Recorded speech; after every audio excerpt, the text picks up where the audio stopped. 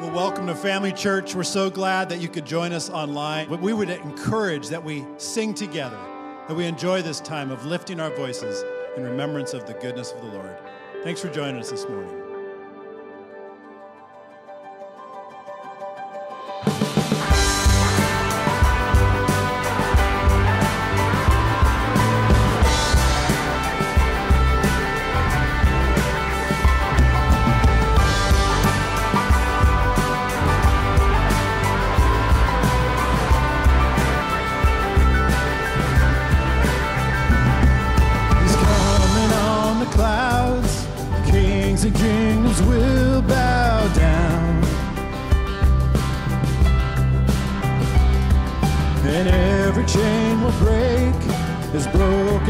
Declare his praise, but who can stop the Lord Almighty?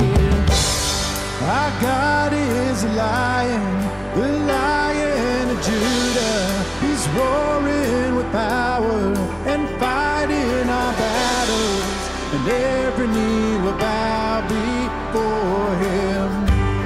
Our God is a lamb, the lamb that was slain for the sin of the world. His blood breaks a chain, and every knee will bow before the Lion and the Lamb. Every knee will bow before him.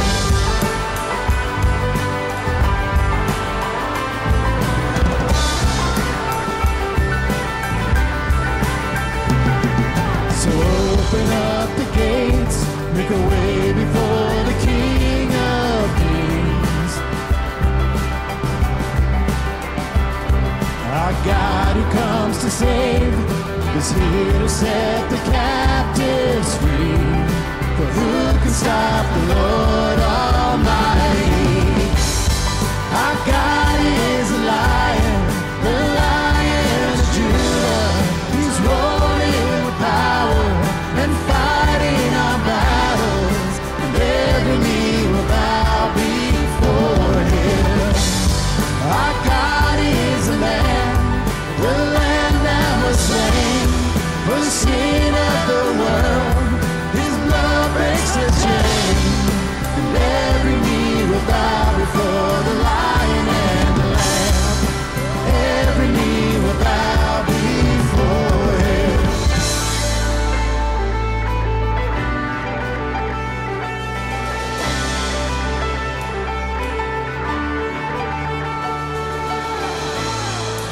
Who can stop the Lord Almighty? Who can stop the Lord Almighty? Who can stop the Lord Almighty? Who can stop the Lord Almighty? Who can stop the Lord Almighty? Who can stop the Lord Almighty? Who can stop the Lord Almighty? And who can stop the Lord?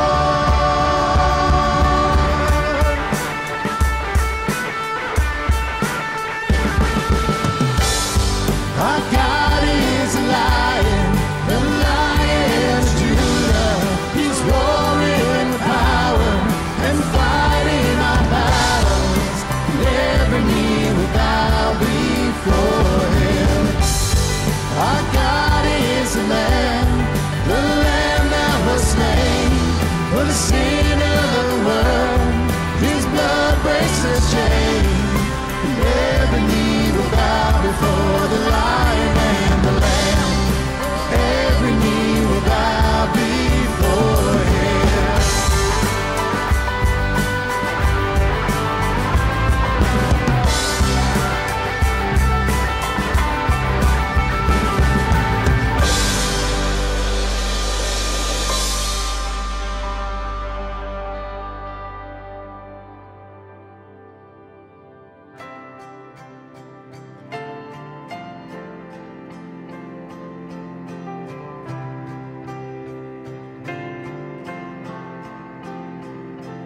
When I'm losing,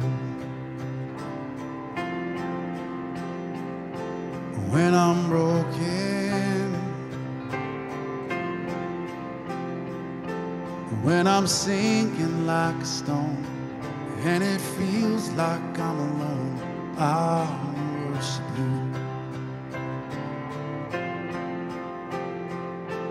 When I'm so scared, life seems unfair. When I'm tired and lose my way, and I'm feeling so ashamed, I worship you.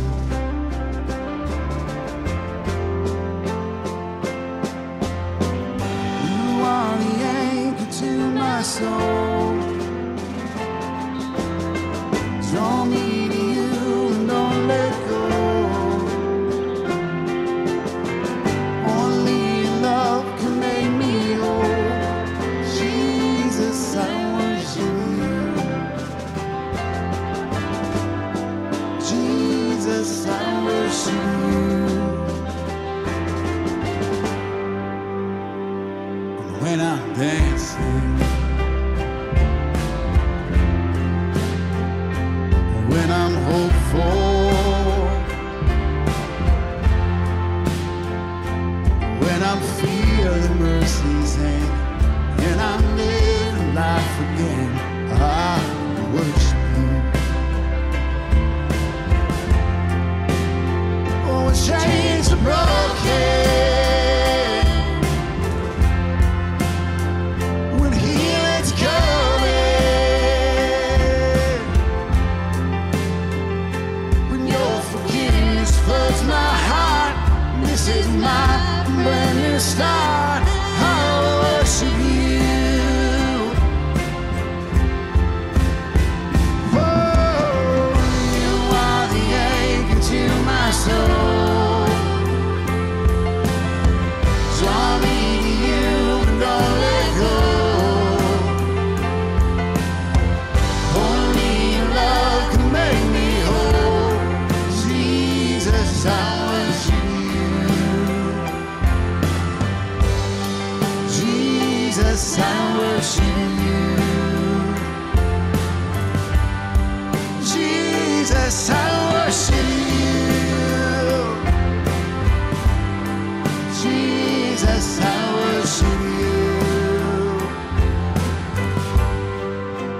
Hallelujah.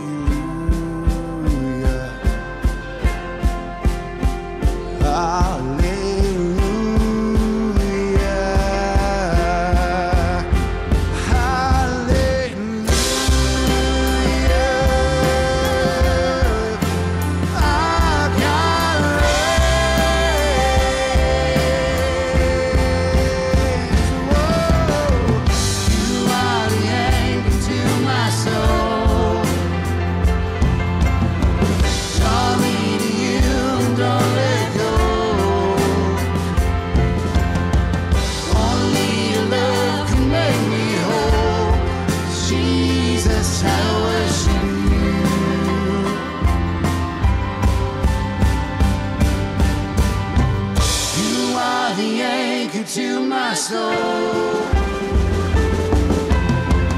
draw me to you and don't let go. Only your love can make me whole. Jesus, I worship you. Jesus, I worship you. Jesus, I worship you.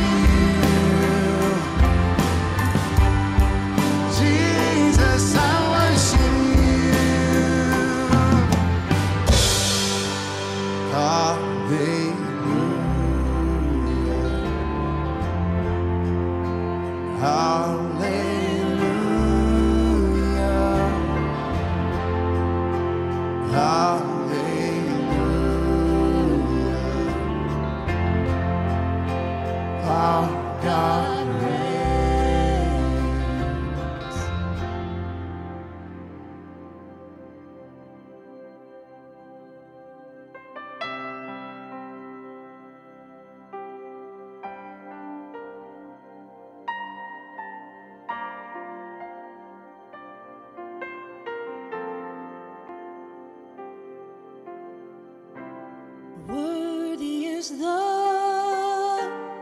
Lamb who was slain. Holy, holy is He. Sing a new song to Him who sits on heaven's mercy seat. Holy, holy, holy is the Lord God Almighty, who was and is to come. With all creation I sing praise to the King of Kings. You are my everything, and I will adore you.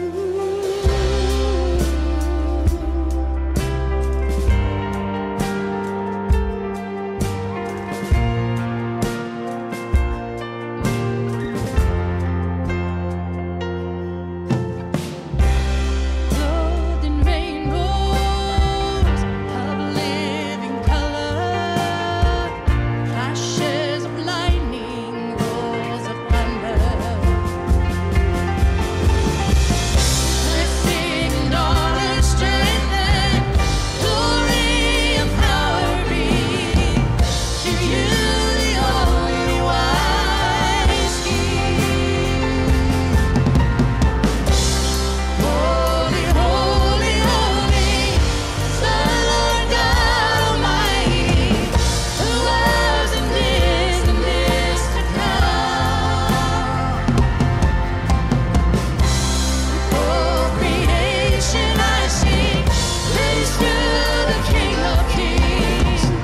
You are my everything, and I will adore you.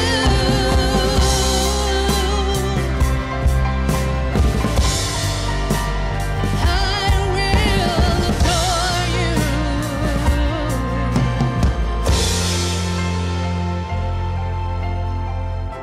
I'm filled with wonder, awestruck wonder, at the mention of your name.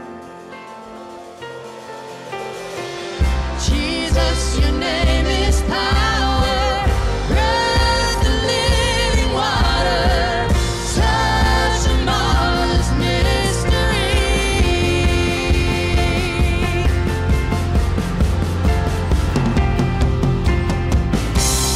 Holy, holy, holy is the Lord God Almighty, who was and is to come.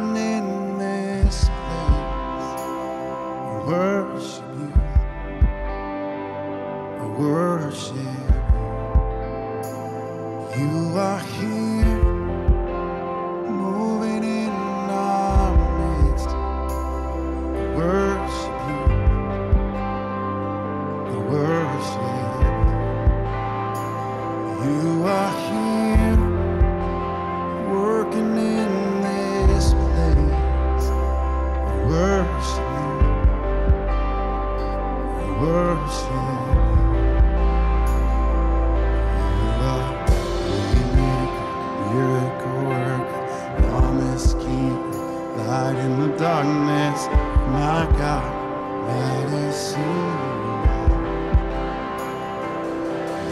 are. Waymaker, miracle worker, promise keeper, light in the darkness, my God, that is who you are. Here, touching every heart. I worship you. I worship you.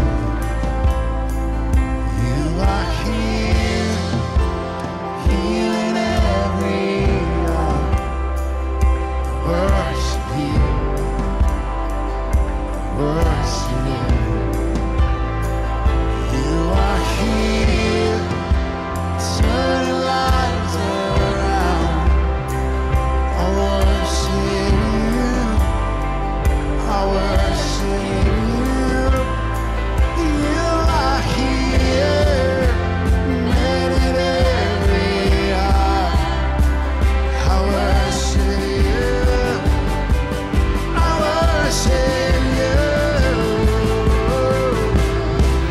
Waymaker, miracle worker, promise keeper, light in the darkness, my God, that is who you are.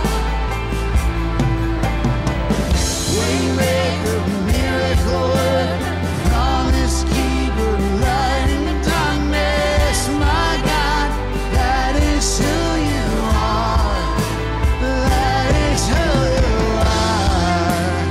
That is who you are. That is who you are. That is who you are. Waymaker, miracle worker, promise keeper, light in the darkness, my God, that is who you are. Even when I don't see it, you're working. Even when I don't feel it, you're working. You never stop working. You never stop working. Even when I don't see it, you're working.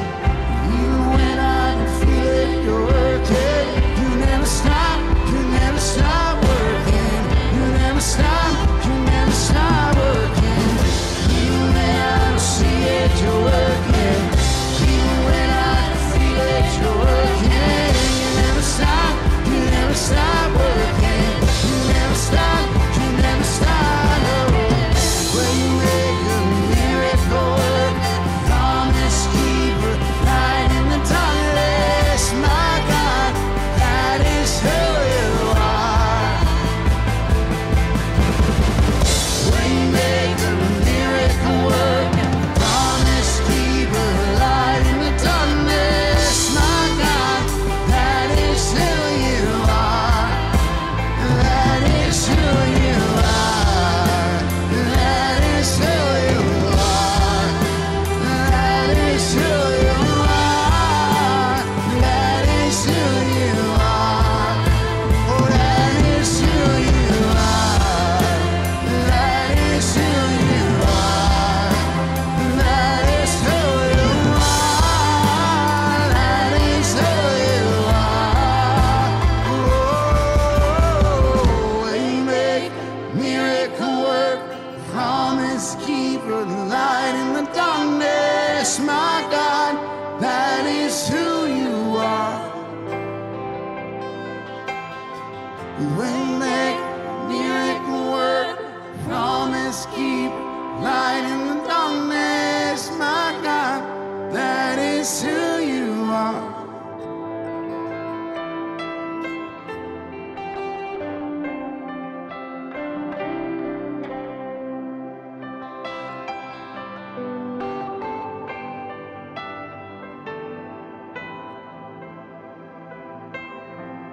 Thank you, Father, for making a way. And even when we don't see it, Lord, you are still working. And when we don't feel it, Lord, you are still working. You never stop. You don't need the rest. You never get tired. You never grow weary. even though we are, Lord, so much. We need you. More than ever, we need you. So we ask you to be a way maker in our lives, a miracle worker. And you're still keeping your promises. Lord, you're so good to us. You're touching every heart. Whether we're still in our homes watching online, or whether we're in a fellowship group, or wherever we are, joining with your people. You're working a miracle that we can't see. Help us to trust you. Help us to lay it down and know that's who you are. So Lord, we humbly submit to you, the miracle worker who loves us. Thank you, Father, for your love. In Jesus' name we pray. Amen.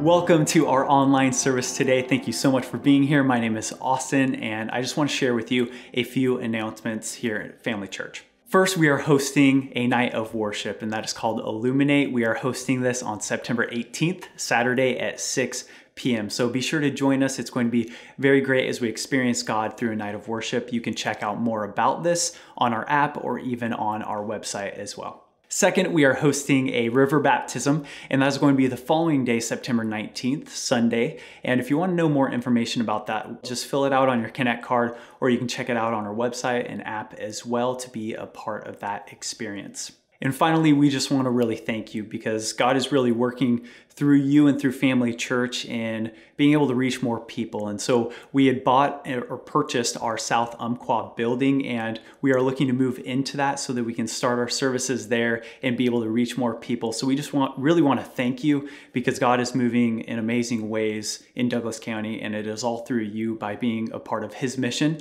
by giving. And so if you want to be a part of that or learn more about how you can give, just simply go to our website and you can check it out there, or fill out on your Connect card, and we'd love to be able to connect with you to see in different ways how you can be able to be a part of God's mission in Douglas County and being able to reach more people. So thank you. Hope you enjoy this service, and let us know if we can help you in any way we can.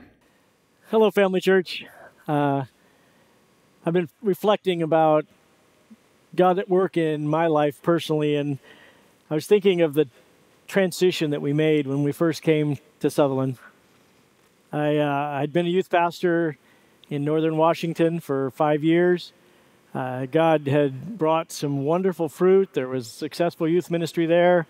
I had married my beautiful wife, Jan. We had 2 children, and we felt God stirring in our heart, just a sense of be ready if there's going to be a move coming.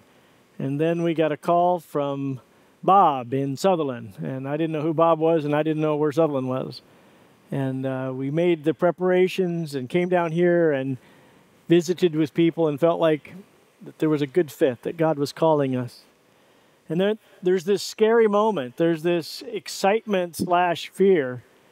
And I remember driving down the big hill in our U-Haul truck with Megan in the seat next to me and Jan in the car behind us, and realizing, here we go.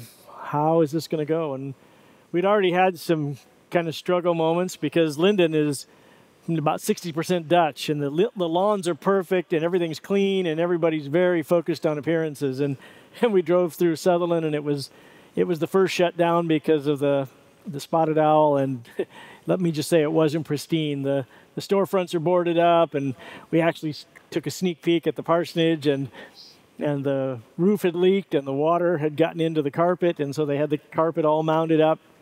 And we didn't know they were in a remodel process, but it just looked a lot different. And so that transition was full of excitement, fear, and there's no way to know how it's going to go. So it's this kind of foggy, blank step of faith.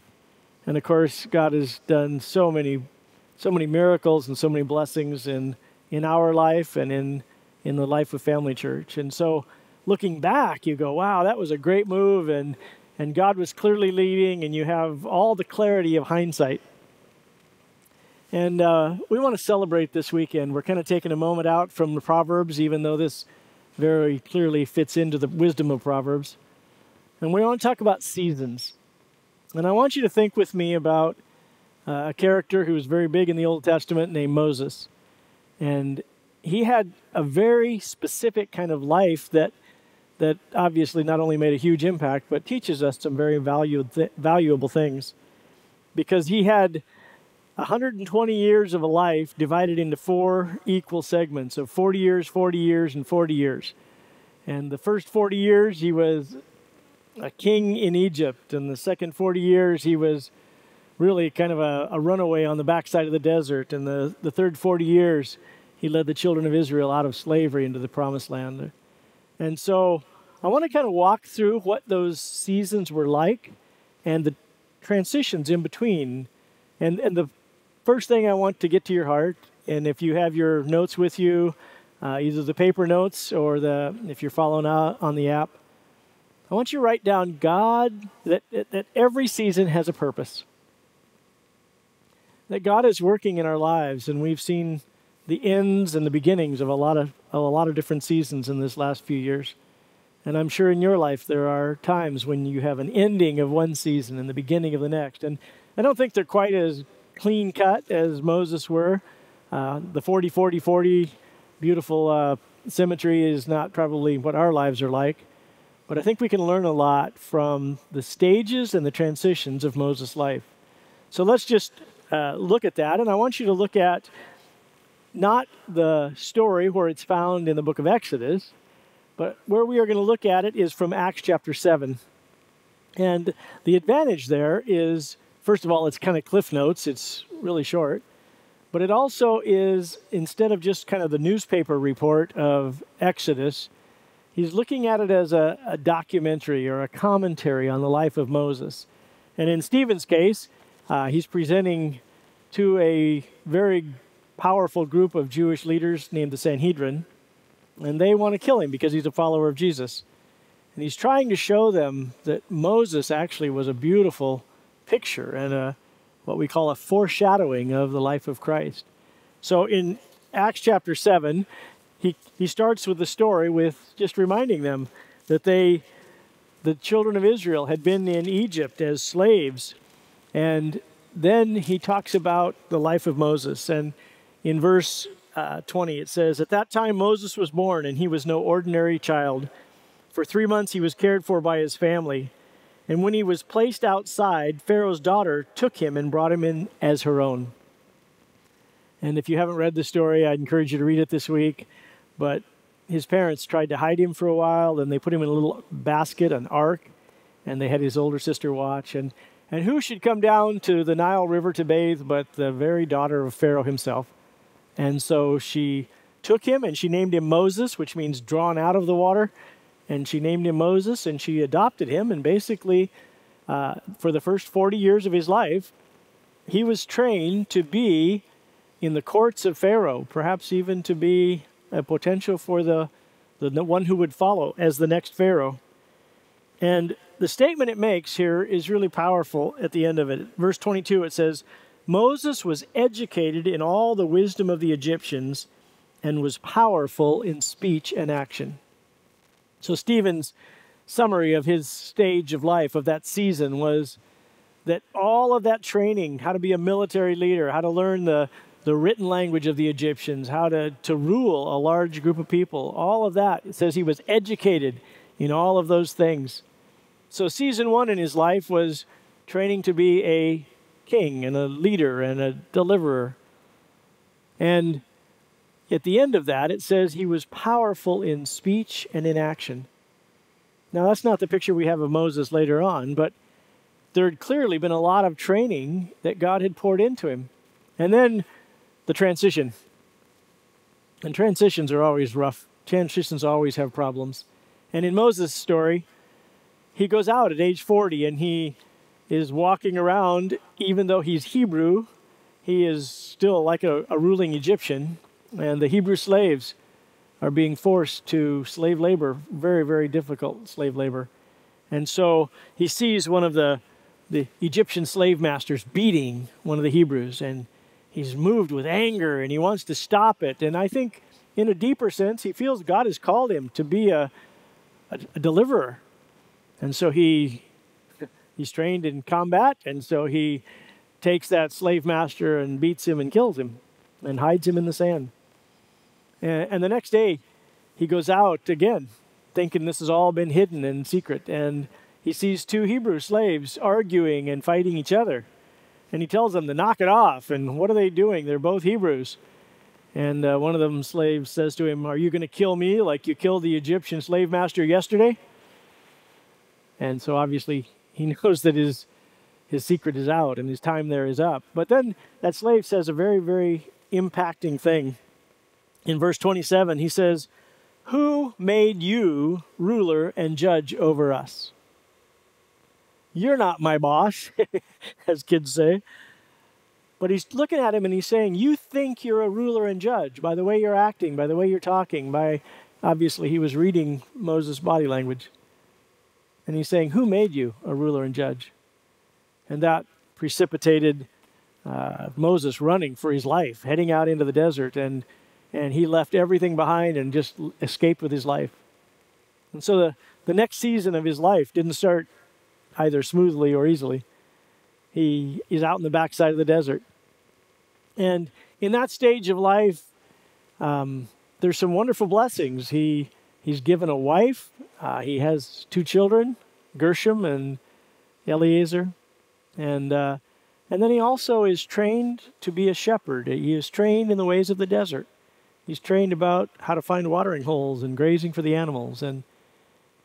And yet in his own mind, I'm pretty sure he thought he was washed up and done, and no more talk of delivery, no more talk of helping the slaves in Egypt. And then he comes to another transition, and this one's very dramatic. He sees a burning bush that doesn't burn up, and he heads over to see what it is about, and the voice of God speaks to him out of the fire and says, "Take off your shoes, you're on holy ground." And the awesome power of God is available to him. And God says to Moses, I want you to be a deliverer. I want you to get down to Egypt, and I want you to tell Pharaoh and to tell the elders of the Hebrew people, I want you to tell them that I'm going to take them out of Egypt and I'm going to take them to a promised land. And he gives them this incredible, big, huge assignment. And this is part of the transition. Moses is completely adjusted to life in the desert. He's given up on the dream. He's just taking care of sheep now. And all of a sudden God says, oh no, the dream was accurate. Your timing was wrong and your method was wrong. But that is what I've called you to do. And so now Moses, in his inadequacy, he says, I can't do it. There's no way. I am not that kind of guy. I'm a loser. And so God gives him some very specific signs, because his question to God is, who will I tell them sent me? You see, he's really answering the question that Hebrew slave said, who made you our deliverer and judge? And so Moses says to God, who shall I say sent me? And God gives him the covenant name of God, of Yahweh. And then he shows him, he says, here's some signs that I am sending you. And he throws his rod down and it turns into a snake, and he picks it up and it becomes a staff again. And he puts his hand inside of his cloak and he brings it out, and it's full of leprosy, the most fearful disease of the era. And then he says, put it back in again and bring it out, and it's made whole and clean. And he gives him another sign. He says, when you get to Egypt, if they don't believe you, take some water of the Nile and pour it out on them, I will turn it into blood. And so God gives him all of this encouragement and buttressing. And ironically, Moses' picture of himself at that point is, but God, I can't do it. And his final excuse is, I can't talk very well. The man who was called powerful in speech and action now says, I can't even speak adequately. And God gives him training wheels of his brother Aaron, but he sends him into the third season of his life. And in the third season of his life, Moses is exactly what God had called him to be. He's a deliverer, and he's their judge. He confronts Pharaoh. He confronts the leaders of the elders of Israel. He confronts the Red Sea and the army of Pharaoh. He confronts the desert and the lack of water and lack of food, and he confronts God himself at Mount Sinai. And he leads his people for 40 years through really, really difficult times, but really exciting times as well, as God shows up again and again and again. And finally he comes to the end of his life. And in fact, he has been made the ruler and judge that will be known forever as the one who brought the children of Israel out of slavery and out of Egypt. So you look at those plans and you see that the first 40 years, God set him up to learn and to grow and to find out about Egypt and all of the intricacies of being a military leader. And then the second section was how to shepherd sheep and care for them in the middle of a desert in often very challenging circumstances. And then the third season, those lessons from the first two began to really be fleshed out, and he learned how to follow God intimately and not only rely on his stages from before, but to learn what God was teaching him and leading him to do. And so whatever season you are in your life, I want you to really believe that every season has a purpose, that God has a plan for you in this time frame. And transitions are difficult. That's the second thing I want to get to your heart, is that every transition has problems. Every season has purpose. Every transition has problems. And we can see that and learn that in the life of Moses as well. But I also have a friend who's going through a transition right now, and I'd like to invite Pastor Will to come up and just share a little bit about how he empathizes with the story of Moses now that he's in a season of transition in his own life. It's funny how you may read a story hundreds of times, and every time you read it, there's always something new that you see, especially when you find yourself in a transition or in some new space yourself. And when we were talking about transitions personally, and then we were talking about the story of Moses, this reading of it this time in my life at age 42, it means something different. Specifically, there was one part of it that really resonated with me. It had to do with when Moses leaves Egypt. And I think that there's a real temptation to do speed read because you know the end of the story, and to think of the most famous moments of Moses' life are probably the burning bush, and then like what we see on the movies with Charlton Heston, where he stands before Pharaoh and says, "Let my people go," and those kinds of moments. And I think if you just look at highlights, you miss out on some deeply profound things that happen. And so I want you to pause for a moment and back up. Go from that moment where he is 40 and he has killed someone, it's been found out, and now he needs to leave.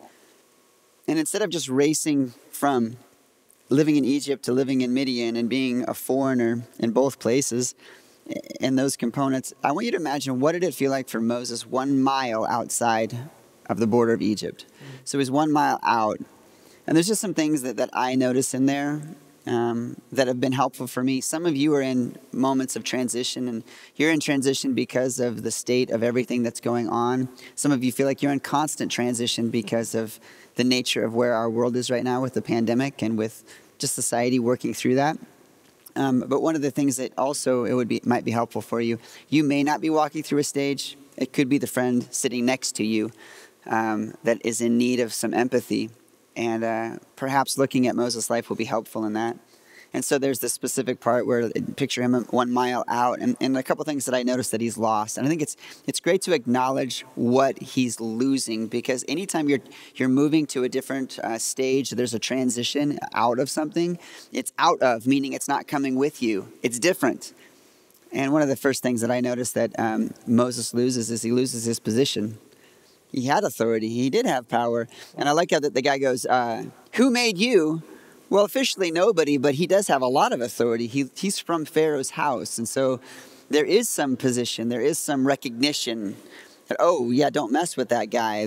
He had some semblance of a position. And as the place that I'm in right now, I know what it's like to have once had a position and know that at this moment right now it is ending. And there is a loss there. What was true in 2014 and what was true in 2016 and 2012, it's not true now. I am not a pastor at Family Church. Well, I am for I got like 6 more minutes.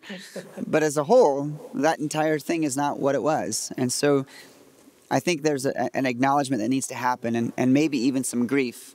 Now, there may be some great things that God's going to do down the road, but right now, this just hurts because what I am now is not what I have been. And so I think there's some acknowledgement in that. And just a piece of advice. When you are sitting with someone who is in the middle of transition and they say what they're losing, don't try and butter them up, or don't try and soften it by saying, well, God's got, just let it hurt, because it does hurt. And sometimes talking about what the future holds, which will be important, may not be what they need at that moment. The other thing that I noticed in Moses' life in this that happens, and I had not, it's just, I love this. I don't know how many hundreds of times I've heard the story, he preached or read the story of Moses. But Paul brought it up this time looking at the sermon that Stephen gives. It says that when he left, can you read it again? He was what? Describe him as a communicator. He was powerful in speech and action. He is the guy you want on the teaching team. Yep. And yet when you ask, now how would you describe Moses as a communicator? We often remember what he is at age 80, which was that he was slow of speech. In fact, God had to send Aaron to go be the first communicator. And at the beginning of his interactions with Pharaoh, Aaron is the one that speaks, and it takes about 2 times, and then Moses takes over, and he's fine. But what I never realized was 40 years earlier, the description of him as a communicator was powerful. That's amazing. And here's what I want you to notice, that sometimes when you go into the desert, there may be stages where you lose confidence. And I believe that Moses lost confidence. And as I've reflected on that in me, I know that there will be a lot of confidence that's shaken. And hopefully it's shaken in the right way. Because here's what I've noticed, that being humbled can often be humiliating. And you know that I am stepping off the team partly because I see a pride issue in my life, and I want humility to reign. That often means that some of the confidence I once had in things that I could do won't be there. And I think that's just worth acknowledging, that Moses was humbled in the desert. And then the third one's probably the most emotional one, is that when you go through stages of transition, you will lose relationships. And that's just the reality of it. And feeling the weight of that myself right now. As I am looking at, now I'm down to minutes as a pastor at Part of Family Church, that those relationships that have been the way that they are won't be that way anymore. And Paul and I, you and I will still be friends, but 14 years of working together is different than whatever it will be. It will be different. For 19 years, you have been my pastor, and you won't be that anymore. And so just coming to the realization and being honest about it, there's grief in that. So picture Moses with dusty feet and dirt all over him, and he's walking out in the desert, and he's probably a little scared too. Acknowledge what he's lost. It won't be long. Well, yeah, I guess it will be long. But in 40 years, he's going to come across a bush in the desert. And all of those things that he's lost, God's going to use and come back around, and there will be some amazing things that happens. Did you want me to share kind of where I'm... Well, I was thinking what we're trying to balance today, which is really key, is the empathy, the struggle of transitions is real and hard, and yet the other side of it is beautiful and exciting and wonderful, and I think that's great advice. Sometimes we have the Christian words without the heart of empathy that says, oh, it'll be good. You know, Romans 8:28, God's going to make everything work together for good. And then you punch the person? Yeah. Like, that's how it feels, yeah. You just want to slap people because they're not caring for you in the process. And I think that is important to, as you said, to feel it and to experience it and to be honest about it. But I was thinking how transition became a very powerful word in my life is when my wife had a baby the first time. And, you know, that stage where you're done with all the labor and you're starting to push towards having a baby, and they call it transition. And, man, there is no part of that is fun. Everybody in the room loses their sense of humor, let me say. Did you try and say something funny? I did not. Well done, Paul. I was careful. Some of you write that down. That's some good wisdom right there. But at the end of that is a baby and a life. And it's such, and I think that is a picture of the pain of the transition leads towards the promise of what God is going to do next. And so I know that it's helpful for us as we are empathizing with you to know that God is already starting to open up some things. So what are you doing next? Yeah, there's such an interesting aspect of this. I love that Moses is walking out into the desert, because the way it felt for us is that we were more like Abraham, who when he was called by God, he was called out essentially into a similar desert. And he was just told, just go and I'll tell you later what you're going to do. Don't call me, we'll call you. Right. So Abraham heads out into the desert without any knowledge of where he's going. And that really resonated with us because when we announced to you on August 1st that it was time for us to move away from Family Church, we had no plans. The two biggest questions were why and where are you going? And I could tell you why. I could tell you what was going on inside of me. But where we were going, we didn't know. And that was a little bit of a surprise for some people because oftentimes when a pastor leaves, it's because something bigger and better or some church from somewhere calls. But that in some ways would have been easier, would have been a lot easier actually, if we had a place where we were going, but we didn't. So it wasn't until about a week and a half ago that I kind of stumbled into an interview, which led to another interview, which led to a job. And so I will be a children's, CDS. Yeah, I know the Children's letters. Development Specialist. Yeah, I forgot what I was. See, I'm so fresh at it, I don't know what the letters stand for. A CDS at Eastwood Elementary, a child development specialist, where essentially I help them walk with empathy. I help them learn what their own emotions are and then how to interact with each other. So I get to teach 3 classes a day, and then I get to play at recess a lot, which is, I mean, come on. What could be better? It fits you perfectly. It does. And it's encouraging for us to see as we are walking with you in this journey that God is already, and even the way your interview came about and all of that, God clearly had his hand in it. And I think it's well suited for you. And I believe that God will continue to work in you and to work through you in that setting. And we just want to pause. We're going to do this in the service in the park this weekend, but we just want to pause with those of you who are watching online.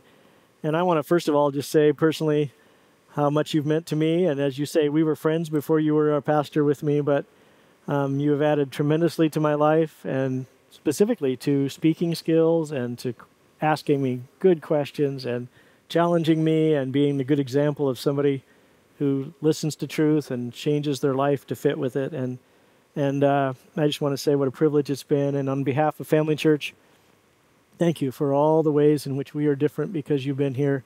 And those things will continue, and God will take you in a different track, and he's going to work in you and through you.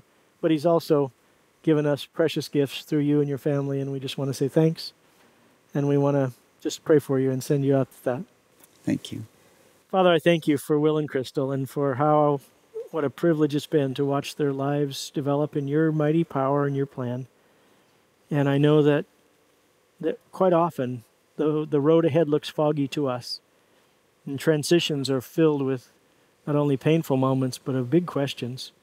And I thank you that you've provided already for Will, for employment for another season, and for some clarity in his own heart about what it is you want to develop in him. And I pray for he and Crystal, and Lord, also for Anna and Anderson as they process this, that you would help them through the painful part of the transition to the glorious part of the next season, and how what he's learned here at Family Church will go with him, and what he's left here at Family Church will stay with us. And that, God, we can trust you because you always know what you're doing. And even though we are often only very, very partially aware of it, we see with eyes of faith that you are doing great things.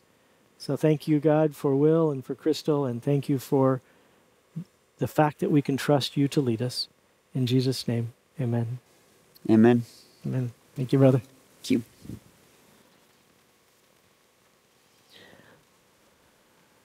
And so that kind of cements what we were talking about for the third part, and that's that God always has a plan. That every season has a purpose, and that every transition has its problems, and that God always has a plan. And so I think of that picture of transition in a birth, and how then you get a baby out of it. And when the baby comes, and when the excitement of a new life comes, the remembrance of the difficulty of the transition fades away. And so that remembering that God has a purpose and a plan also moves us to another reason we're celebrating this weekend.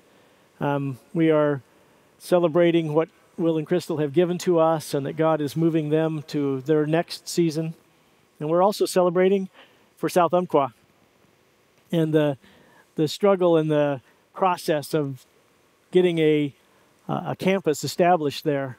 We already knew that it was going to be a difficult area to set up a campus in, and at first we set up in the school, and Sky and Jody were there in leadership, and over a period of time, because of COVID, first of all, we were denied using the school, and so they set up in an office, and then God called Sky and Jody to a different season as well, and so then the campus was left without a campus pastor, and then Jason and Shaughnessy have stepped in there and have done a wonderful relational job of connecting with people, and now as we move forward, even though we've been looking for a building for both Green Campus and for South Umpqua, there seemed to be nothing available. In this time when building costs are so high and buildings so unavailable, God has given us a building that is an excellent price, and we still clearly need to do some repairs and some updating of it, but it's a usable building, and God has provided that for us. And I think of the very graphic picture of a butterfly. And I don't know if you heard the story of a little kid that got a hold of a chrysalis, and they saw that a butterfly was struggling to try to get out of that chrysalis, out of the cocoon. And so he tore it open so that butterfly could escape. And what he didn't know was that the transition and the difficulty of the transition was a foundation for the beauty that would come next. Because what happens, and it's a really cool biological fact, that the wings of the butterfly actually have tubes in them that have to be filled up. And when that butterfly presses through the chrysalis, the fluid is actually forced down into the wings, and it's a special fluid called the homolymph. And it inflates the wings, and then the butterfly has to climb outside and let the wings hang down so the rest of the fluid can go to the very end of the wings. And then as it dries, then that not only the beauty of the butterfly comes out, but the ability to fly. So think about this. The difficulty of the transition is the foundation for the beauty of the flight. And that the time that was needed to get out of that chrysalis can't be shortcut. It can't be taken away, because otherwise the butterfly ends up always walking and never flying. Somehow they can live, but they are always handicapped. And I want you to think about your own place in life. If you're going through a season, and we've all seen a lot of loss and difficulties in the season, and I want you to see with eyes of faith that the foundation of this whole idea of seasons in our life is that God is continually adding. Sometimes we have no idea. In my own life, I always had a fascination with the Spanish language, and I took it in junior high, and I took it in high school, and I took it in college, and actually learned where I could speak Spanish to some degree, and then I never used it for about 15 years. And then we started taking mission trips to Mexico. And it was those things that all of a sudden brought the things that I'd learned 20 years before into need, and boy, was I rusty, and I had to learn it again quickly. And I got the privilege of starting to teach Todd Fink, who now is a missionary down in the Baja in Mexico. And you begin to see how God puts pieces in your life and takes pieces out of your life because he's building something beautiful. And so even though this may be a seemingly heavy topic, what we're really celebrating today is that God has a purpose for every season. And that even though every transition has its problems, that God always has a plan. And so we are celebrating today the building that he's given to us, and what that means for the South Umpqua campus, and what that means for us being an ongoing lighthouse in a tough location so that Jesus Christ can shine out to others. And I want you just to re-look at your life. You know, when we talk about giving messages, we talk about exegeting the Scripture. Exegete means to give a critical, interpretive explanation of it. And we also have to exegete our culture and look around us and to see what's going on in America today and how do we need to apply the Scriptures to exactly where we need it. And I would add one more to that. We need to learn to exegete our life.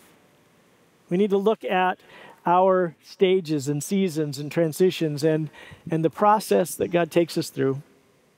And we need to have a critical interpretation of it through eyes of faith to believe that God is working, that he knows what he's doing, and that if I surrender to him, if I cooperate with the process, if I learn everything that I can, and that's obviously one of the lessons of the verse that you learned this last week.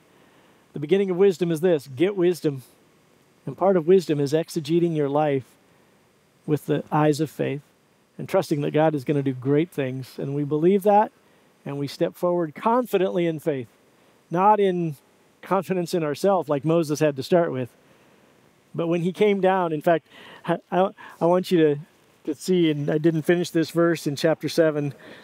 It says in verse 35, "This is the same Moses they had rejected with the words, 'Who made you ruler and judge?'